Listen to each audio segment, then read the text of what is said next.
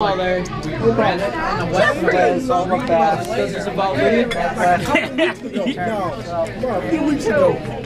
I'm coming up from home. Outside the office. You know I live off of 2nd Avenue, so I come down 2nd Avenue, and at the bottom of 2nd Avenue is Thank you. Pearl Street, South Thank Pearl. you for coming, Jeff.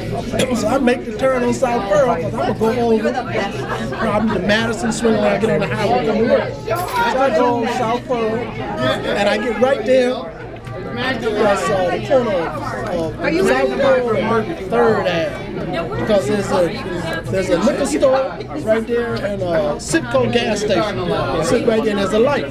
So I guess I'm sitting at the light, and I look over and I see this lady saying, hey, wait, hey. So remember, your party. I don't know. I'm thinking, well, maybe she know me. Or maybe she thinks she know me, but I don't know her, right? So I'm sitting at the light. Was it Bernie, was it? She come on. When it was the man or My mama come on, open my car door, and gets in my car. Became a woman? She came in and got in my car and sat down.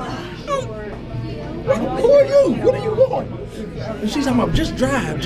Go around there, go around the corner. I can show you where to go. I said, go around the corner? What do you want? I'm on my way to work. Get out. What do you want? So first I thought, well, maybe somebody was after her.